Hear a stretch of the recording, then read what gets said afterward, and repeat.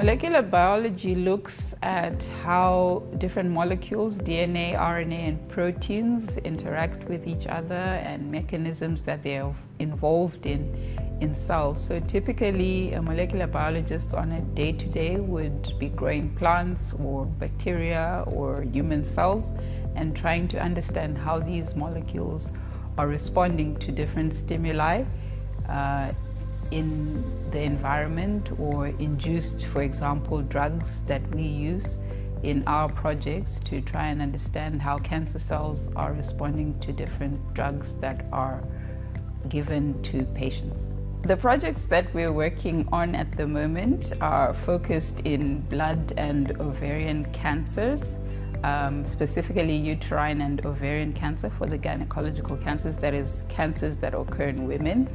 We're trying to understand how patients who are either resistant to treatment or have relapsed and have run out of options can find FDA-approved therapies that could be administered from them. So we look at how a specific patient would respond to drugs from a library that we have of about 700 drugs, and then compare that to what the patient has already been administered to try and see if other options can be made available to that specific patient. What excites me about this career path is in the projects that we're doing, we are able to discover drugs that could provide other options for patients who are either resistant or have run out of options for their treatment. And especially among our African patients, we find a lot of drug resistance or relapse at advanced cancer stages, because most of them present when it's very late in their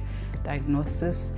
And so just being able to provide options for them would provide better prognosis for these people who are really ill.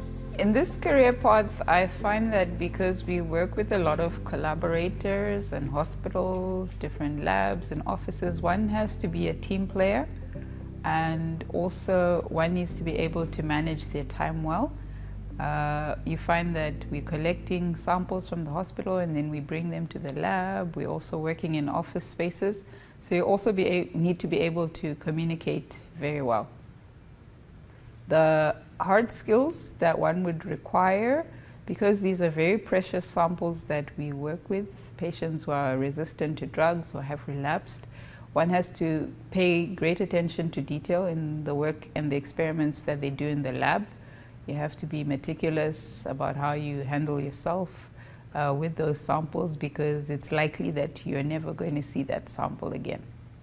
The future of precision medicine is evolving quite rapidly. A lot of new technologies are becoming available to the researcher in terms of things like genome sequencing and high throughput platforms that are available to us. And these technologies give us deeper insights into understanding how patients can be treated or diagnosed. So I see the future providing earlier diagnosis and better treatments for patients who are in dire need of these options.